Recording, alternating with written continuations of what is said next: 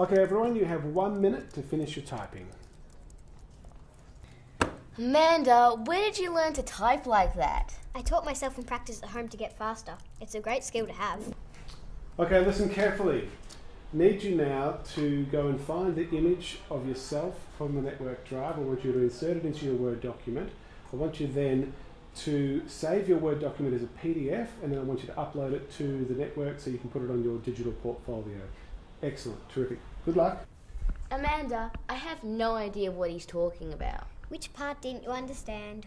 The part after listen carefully. I hate computers.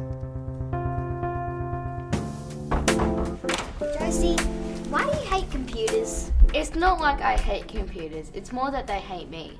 What do you mean? Ever since I was in prep, I have struggled with computers. I still remember learning to use the keyboard and struggling with one finger, while my friends are typing better than the teacher. But that was 5 years ago. Haven't you improved your computer skills since then? Yes, a little, but it doesn't really interest me. I'd much rather read a book than read an iPad, and I'm concentrating my efforts on my handwriting, because that is the skill we need most when we do our Year 12 examinations.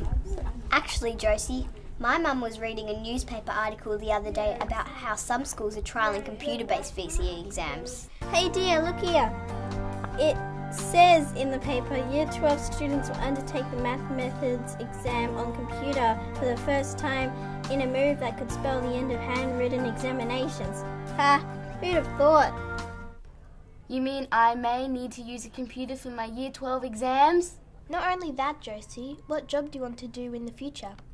A job that doesn't involve computers. Really? What job doesn't involve computers? I want to be a doctor.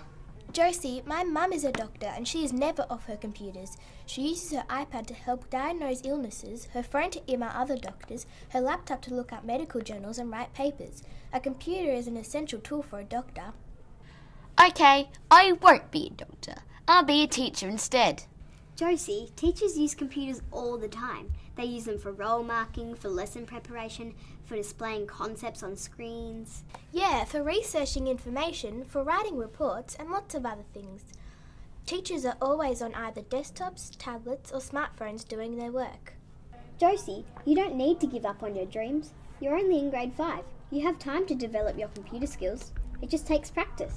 Amanda is right, Josie. You need to open the door. What door? The door to your mind and your attitude, Josie.